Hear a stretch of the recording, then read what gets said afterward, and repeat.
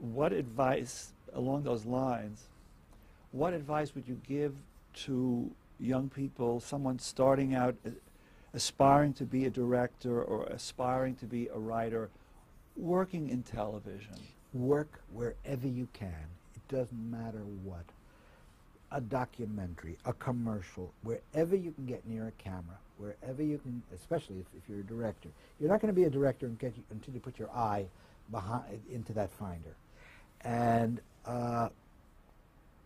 it doesn't matter what. There's no such thing as good work or bad work. There's only work at the beginning.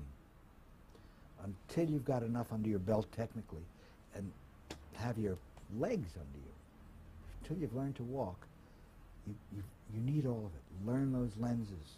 To hell with the zoom lens. It's not going to teach you anything. It's a bad lens. Visually doesn't help you tell anything.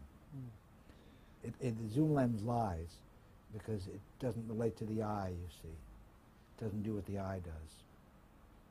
Because if you notice on a zoom lens, the background moves as well as the foreground. As well as me getting bigger, that's getting bigger behind me. That doesn't happen with your eye. So it's basically telling you a lie visually to begin with. That's why prime lenses are still, in my view, the heart of any visual